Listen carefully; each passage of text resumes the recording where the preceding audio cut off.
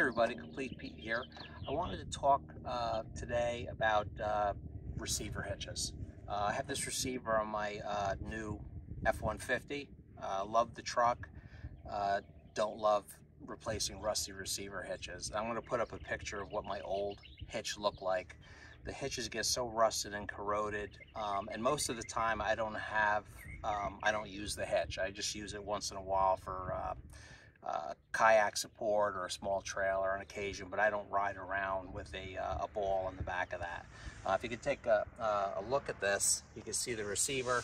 This is just a month of driving around in the winter. You see all this junk and grit that gets in there.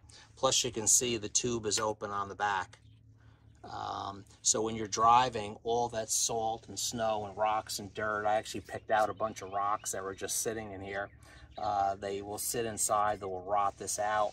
There's a lot of debris in here, and when you put your the hitch assembly in there, it starts grinding away at the paint and the powder coat.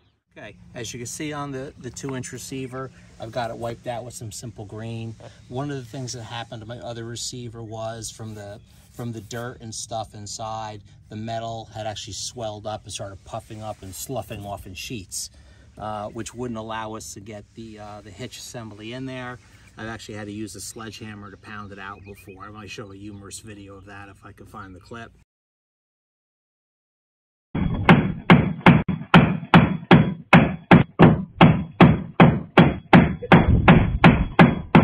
Also at the end of the 2-inch tube, there's a welded ring on here, and you can see there's a gap right here in the bottom. The water and the muck will collect right in there, and it'll start rotting this off and swelling up. So what I did was I got myself what I think is a preventive measure. I just got a couple of 2-inch Curt receiver plugs. They're just friction fit, they're rubber. I kind of like that because they'll kind of keep it a little waterproof as much as possible. It's a Curt 262-P, and all I'm going to do is pop this out. There's all kinds of different brands and things. These are just from Amazon. So you can see it's a flexible rubber material, which I kind of like, and I'm going to stick that right into the hitch and just going to push it in. All right, and that's going to seal it up for me.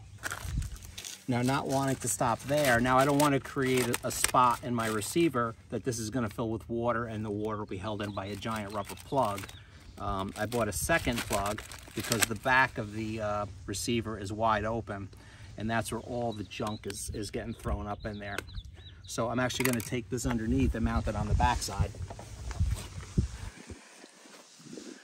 Which you can see the back side is wide open here, and this is where all that junk goes up inside. So I'm also going to seal up the back side with another rubber plug. Now I'm completely waterproofed. Not to be outdone, and simply because, I'm going to keep the majority of water out. There's also the 5/8 pinhole on both sides. I do have a Heyco product that I was able to find, and I'll put the link up on where to get that.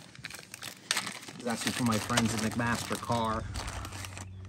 And it's a plastic plug, and it has little lock ears on it. But the interesting part is this part is a flexible rubber, a flexible seal. So all I'm going to do is stick that right into the hole and press it in. Same thing on the other side. And they're nice and tight, but they also pop right back out again. You can pull them right back out, but I believe they're gonna keep out the majority of water out of my receiver, and I think I won't have to buy a brand new truck anytime soon.